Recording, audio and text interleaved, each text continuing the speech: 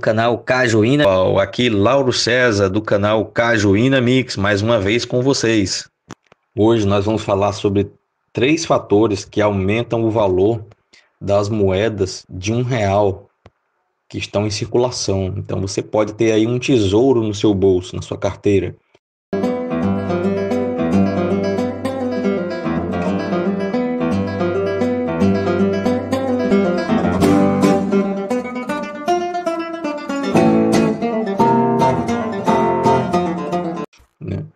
Tudo tranquilo com vocês? Eu espero que sim. Hoje vamos falar sobre 3 fatores que podem aumentar muito o valor das moedas de real que estão em circulação. Então você pode ter um tesouro aí no seu bolso, na sua carteira, no seu cofrinho. Vamos lá? Antes de começarmos, eu peço gentilmente que, se você gostar do conteúdo, se inscreva no canal, aperta aí o botão se inscrever, compartilhe com seus amigos e deixe o seu like. Isso ajuda muito a gente, ajuda muito o canal. Então, simbora! Primeiro fator, o tipo de moeda. Existem vários tipos de moeda de R$ 1, principalmente das de R$ 1 em si, mas isso pode ocorrer com outros valores, como, por exemplo, as de 10 centavos e as de 25 centavos da primeira família do real, em comemoração aos 50 anos da FAO, para a produção de alimentos para o mundo. Cada uma delas foi cunhada por volta de 1 milhão cada moeda dessa, o que torna elas bem difíceis de encontrar em circulação em boas condições. Existem várias moedas comemorativas do real, e essas são mais valorizadas. Por exemplo, as comemorativas dos 40 e 50 anos do Banco Central, que foram produzidas aí entre 40 e 50 milhões, respectivamente, de unidades. As moedas comemorativas aos 25 anos do Plano Real, conhecida como moeda do Beija-Flor, que foram cunhadas aí 25 milhões de unidades. As moedas comemorativas ao centenário do nascimento de Juscelino Kubitschek, que foram cunhadas aí em torno de 50 milhões de unidades. As moedas comemorativas à entrega da bandeira olímpica em Londres, conhecida como moeda da bandeira ou da bandeirinha, que foram cunhadas bem menos unidades, foram cunhadas aí 2 milhões de unidades. E a mais valorizada de todas, a moeda comemorativa aos 50 anos dos direitos humanos, conhecida como R$ 1 do DH, que foram cunhadas aí apenas 600 mil unidades. Os valores dessas moedas podem variar de R$ 5, como por exemplo do Beija-Flor, em um bom estado, até mesmo R$ 750 ou até R$ 1.200.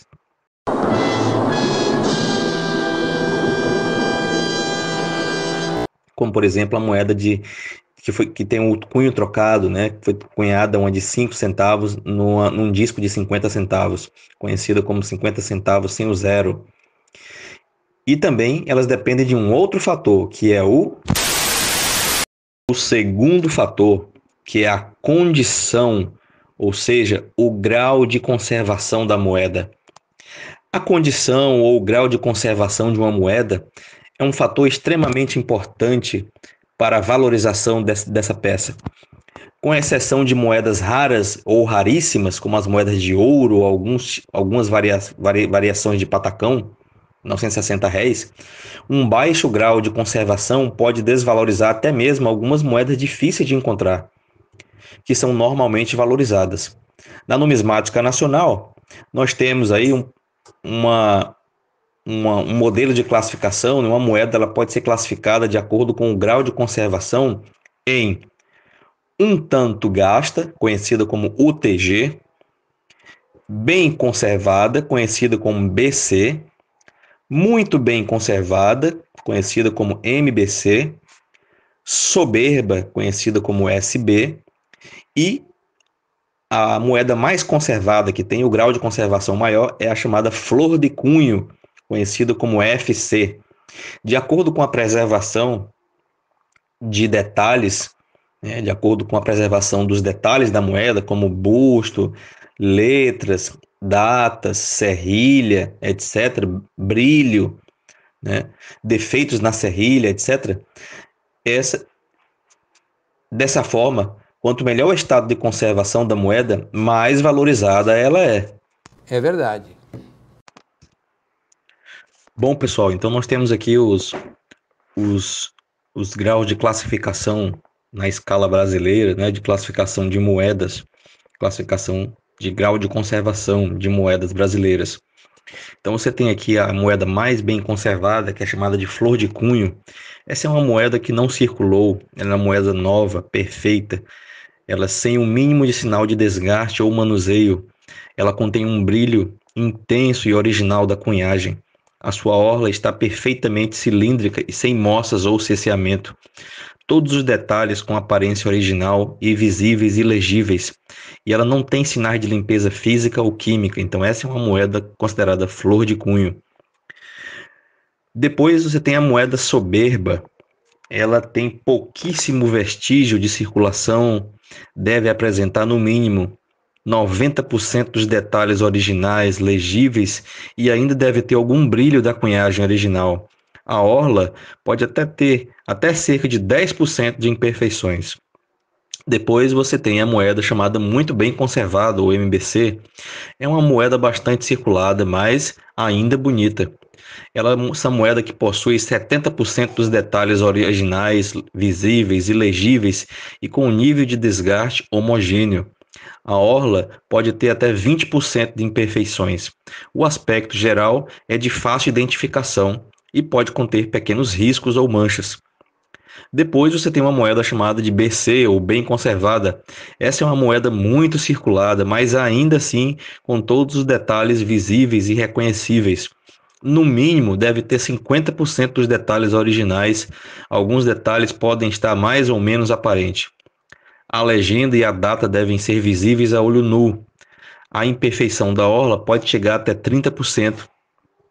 E depois disso você tem uma moeda chamada de UTG, ou também um tanto gasta. Essa é uma moeda com desgaste extremo, os detalhes não estão nada legíveis. Apresenta somente a silhueta da figura principal, do busto ou da imagem. É uma moeda muito desgastada. Elas são colecionáveis apenas se forem moedas muito raras ou raríssimas. Chegamos ao terceiro fator, pessoal, que são os defeitos ou a presença de anomalias nessas moedas. Os defeitos ou anomalias, eles são falhas, são causados por falhas no momento da cunhagem dessas peças, que podem valorizar muito as moedas, podendo atingir até mesmo um valor de 700 vezes o valor facial. Existem dezenas de tipos de anomalias, desde pequenos detalhes, muitas vezes vistos com o auxílio de lupas e microscópios, que pouco alteram, até grandes e raras anomalias, cuja frequência que aparecem são muito pequenas e a grande distorção que causam na estética das moedas. As principais anomalias que valorizam as moedas são o cunho descentralizado, conhecido popularmente como boné, que se apresenta aí em 3 níveis, níveis 1, 2 e 3, de acordo com o percentual da moeda em que ele abrange. Núcleo deslocado, você fica ali com o centro da moeda deslocada, isso fica muito evidente na moeda de R$1. Discos sem cunhagem, reversos inclinados, de acordo com os graus, ou até mesmo reverso invertido, horizontal ou vertical, né?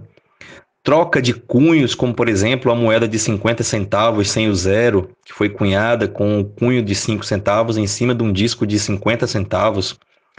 Ou as moedas dupla face ou duas faces iguais, chamadas de moedas bifaciais. Essas anomalias podem ocorrer individualmente ou em conjunto em uma mesma peça, o que obviamente valoriza ainda mais. E aí, pessoal, vocês já tinham observado esses detalhes nas moedas que vocês pegam nas mãos? Viram algumas dessas peças em circulação ou no cofrinho? Tem alguma peça dessa na sua coleção? Se tem, se já viu, deixa aí nos comentários qual peça você já viu, você já teve ou você tem na sua coleção e qual a mais legal que você acha. E é isso, pessoal, espero que vocês tenham gostado desse vídeo e até o próximo. Um grande abraço. Não se esqueçam, se gostar do conteúdo, se inscreva e compartilhe os vídeos e deixe seu like. Um grande